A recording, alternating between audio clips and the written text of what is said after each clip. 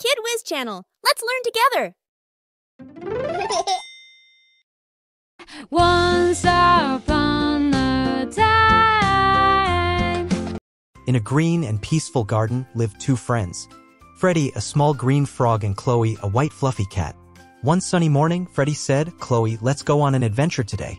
Chloe agreed, and off they went to the garden. They saw colorful flowers, buzzing bees, and even a butterfly that fluttered by.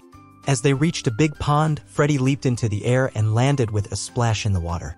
He called out, "Chloe, come join me. The water is so refreshing." Chloe, being a cat, didn't like water very much. She hesitated and said, "I'm sorry, Freddy, but I can't swim like you. I'll just wait here for you." Freddy understood and continued to enjoy the water while also making a new friend, the fish. Meanwhile, Chloe was feeling lonely. She wished she could join Freddy and the fish. "Hey, Freddy," she said. "I changed my mind. Can you teach me how to swim so I can be with you?" Freddy, being a kind frog, said, "Of course, Chloe. I'd be happy to teach you." He showed her how to paddle her paws and float in the water. Chloe tried her best, and with Freddy's patient guidance, she started to swim.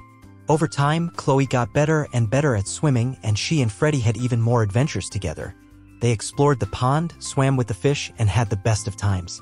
The moral of the story is, sometimes to have new experiences and make friends, you need to step out of your comfort zone and try something new, just like Chloe did when she learned to swim. Thank you for watching. Come back again.